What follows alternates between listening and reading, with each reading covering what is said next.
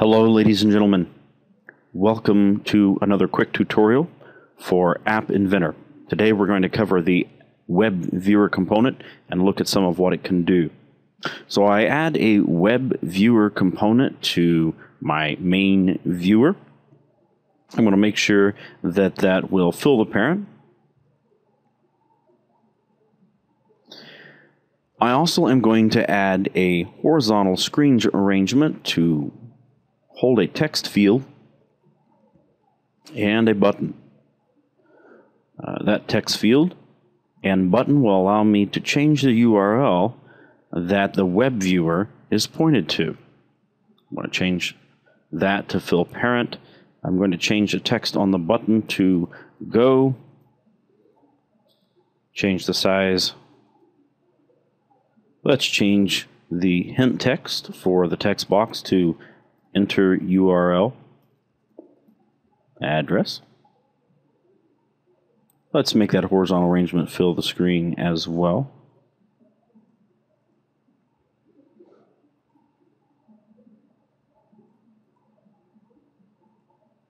All right.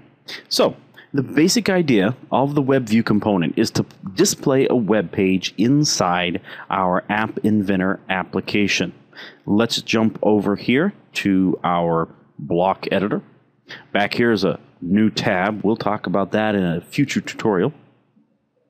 For right now, we're going to look at the blocks we have added. We have a button, and we have a text box, and we have a web viewer component. We're going to use that button click to go to a URL, and the URL we're going to go to will be held in the text box text. So let's look at some of the blocks that are available with the WebView component. The first is, and probably most useful, is the go to URL.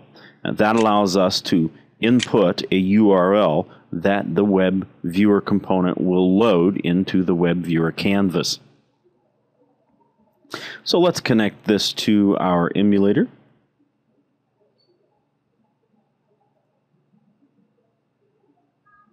The WebView component has a home URL properties that allows us to put in a default URL so that every time the app loads or the WebView component initializes, a specific URL is initialized. And we can see that I put a link there to specifically a graphic. My book on Amazon, I just linked right to that graphic on Amazon.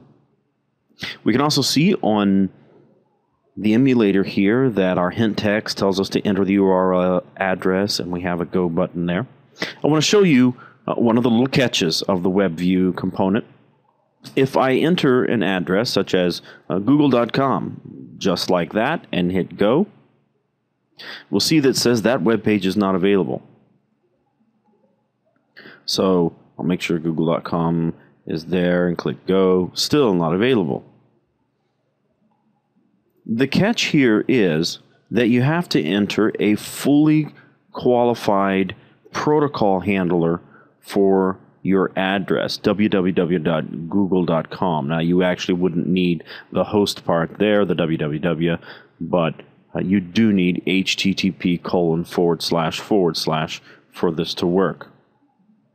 You can see now that it loaded google.com into this WebView component.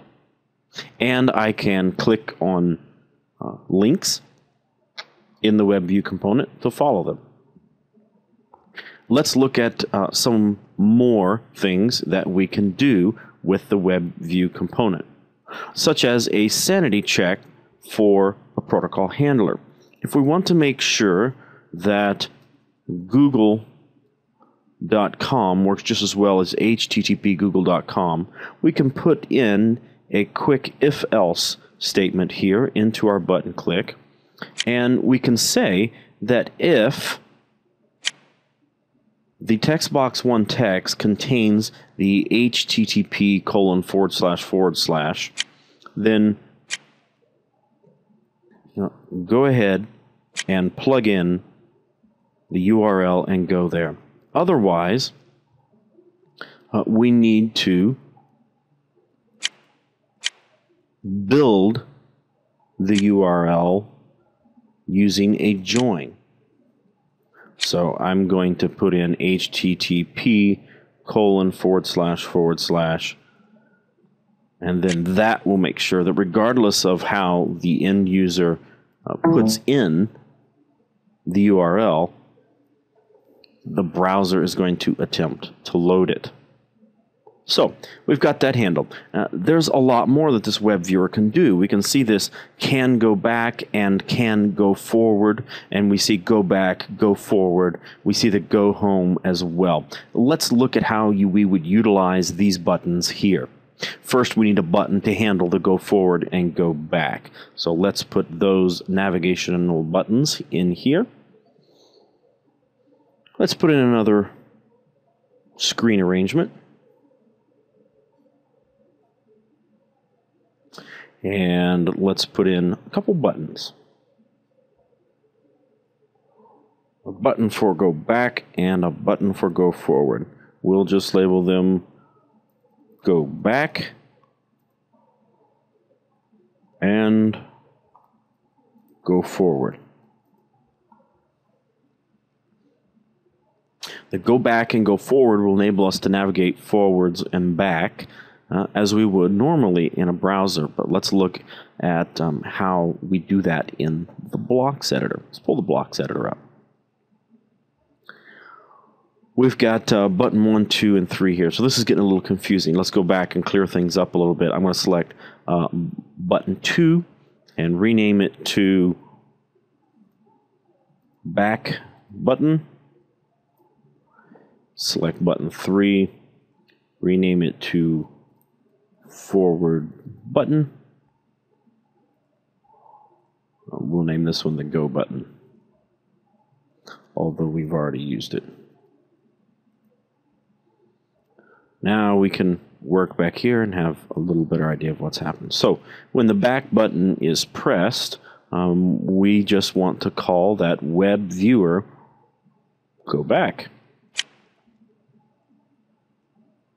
And when the forward button is pressed, we want to call the web viewer go forward. So let's look at that on our URL. You see we now have go back and go forward. So let's try to go to URL. Let's go to cnn.com. Now, I didn't put http://. There's no protocol handler.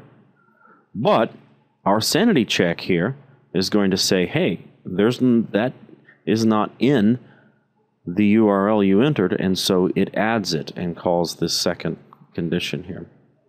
So here's cnn.com. Scroll down here. Who is Wendy Deng? Well, apparently the wife of someone a lot richer than I am. So I'm no longer interested in Wendy Deng.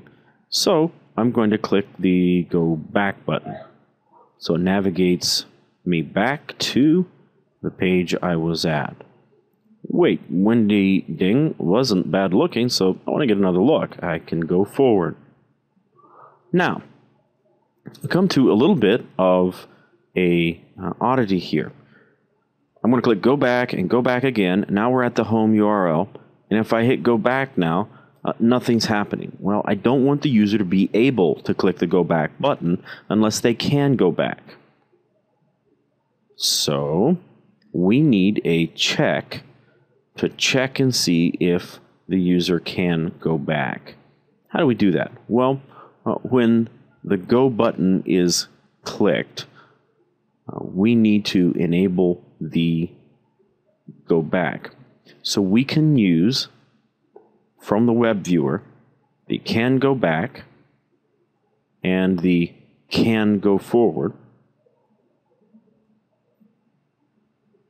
for a check. We'll see that it returns a Boolean value. Wrong but one here. So this is just a test. So because it returns a Boolean value, I can say when the go button is clicked, and I'm going to put another if in here, This is certainly maybe not the best way to do this, but we're going to do this just to show, for example, the use of the can go back. If can go back is true, then we're going to enable that button. So we'll set the button enable to true. Now we need to disable that go back button by default so that it works correctly. Let's go back to here. So anytime the go button is clicked, the back button is going to be enabled pretty much by default, because as soon as we go somewhere, the back button is going to be an option. But we probably want to check that when the back button is clicked, so that once you can no longer go back any farther, then the button is disabled and the user doesn't keep clicking it. So let's go back here to Control. We'll do if again. And if, so if we want to disable that back button, whenever that back button can no longer be used, we'll do a simple test. We'll just do an equals test. So we'll put an equals on there, and we'll say if the web viewer can go back equals false, then disable the back button. And we'll change this to false. So every time that back button is clicked, it's going to test. If the web viewer can go back as false, it disables it. When the forward button is clicked, we need to do a similar test. But probably if we've gone back, we can go forward. So we can use the same test. If the web viewer can go back as false, can we go forward? Most likely. So let's see if that logic works. We'll enable the forward button anytime the back button is pushed. So let's see if that is efficient programming. We're programming on the fly here. So we'll see if that works. We want to disable that forward button. Let's go back to our emulator. So let's see what happens. CNN.com. You see both of our buttons are disabled now.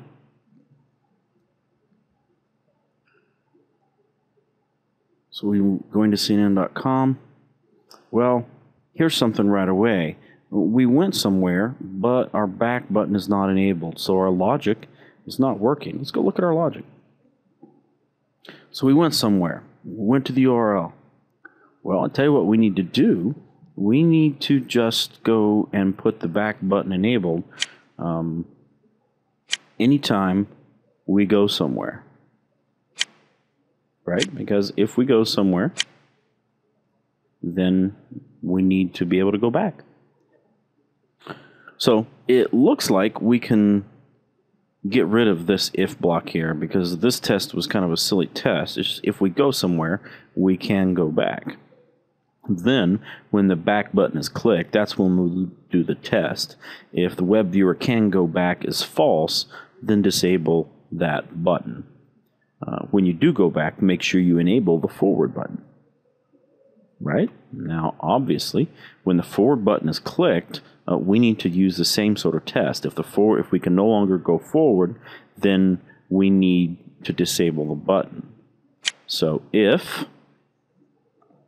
and let's put an equals in here.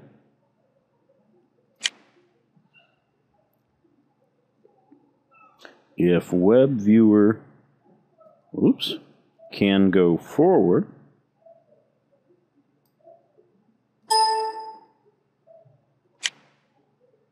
well, that used the advanced one. That's not the one I want. We'll just grab the button.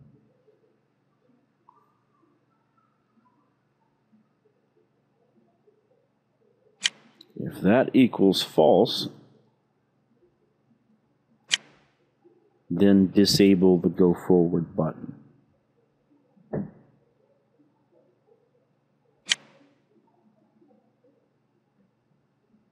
Okay, so here we loaded our home URL, which is the graphic of my book. Let's see if we can go to android.jwtyler.com.